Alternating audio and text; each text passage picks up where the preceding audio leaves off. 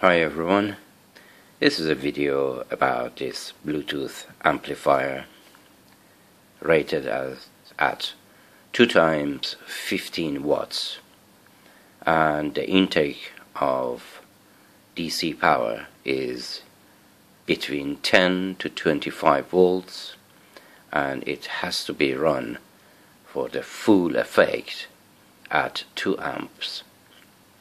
So I purchased this from China, and it took nearly more than 40 days to arrive, and I am really happy about this purchase. I have tested this item with different range of speakers, and I'm very excited to use this at one of my projects in the future and share it with you guys.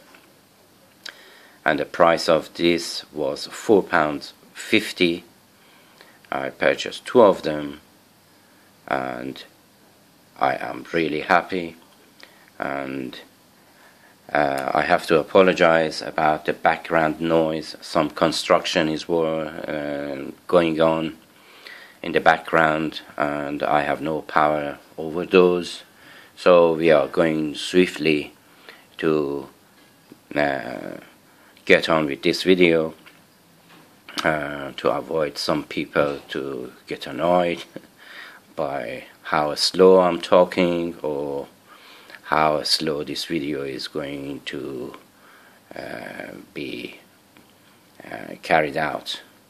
Anyhow, if you are interested to purchase this item, I'm going to show you where to purchase this, and we are going to carry out the test as well. So I set up everything, and I see you in a second. I am back, everything is set up, and this is the item listed on eBay. I have purchased 2 of them at this price, and the listing is digital wireless Bluetooth TPA3110 2 times 15 watt stereo audio power amplifier board, dual speaker maybe they mean, and the seller is this company, Chips Fans 82838, and they are really good. I do not recommend any seller, but I recommend items here. As I mentioned before, this one runs between 10 to 25 volt, and this is one of the downsides of this unit, because most of the power banks provides 5 volts, and some of the Bluetooth speakers they can be run by power banks. So this is 10 volt. You have to minimum of 10 volts, and you can use the step-up buck converters from 5 volt to 12 volts, but you have to use the output of those power banks that they are capable of 2 amp or more. We are going to run this via this power pack that I have made. It takes 3 18650 batteries, and first that you connect this is going to greet you with a the Bluetooth device is ready to pair. Normal pairing. The Bluetooth device is connected successfully. Normal pairing, dialogue, and is paired right now.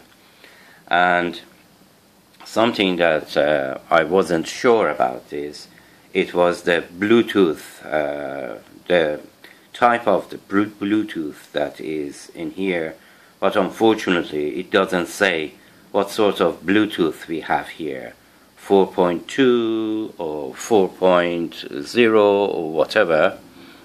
And this is the description of this. If you want, you can pause it, and it takes speakers up to 10 ohms, impedance of 4, 6, 8 up to 10, and the range of the Bluetooth is 10 meter. I have tested it and it's true, and 2 times 15 watts each channels, and the pins and so on, you can pause it and read through this. Anyhow, we are going to play a music which is the copyright free, and see how it goes. I lower the volume to 1/3 and then we play a song. Have you ever felt? This is the song Maxi Play 1, non-copyright song, and take a listen. Listening? Damn.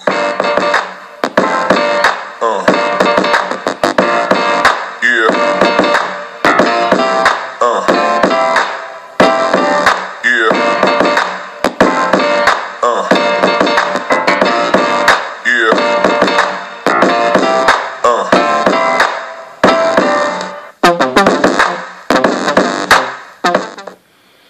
And the volume was about 2/3, and this one, these speakers, they are 5 watts speaker at 4 ohms.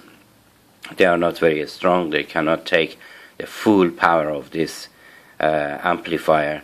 And you heard the song, and I have tried this with much greater speakers, and it works flawlessly, and I fully recommend this Bluetooth amplifier. And I hope you enjoyed my video, and if you have any questions about this, you just leave a comment down below and I get back to you as soon as I can. And maybe I come back to you in the future with a project that I am about to use these Bluetooth amplifier.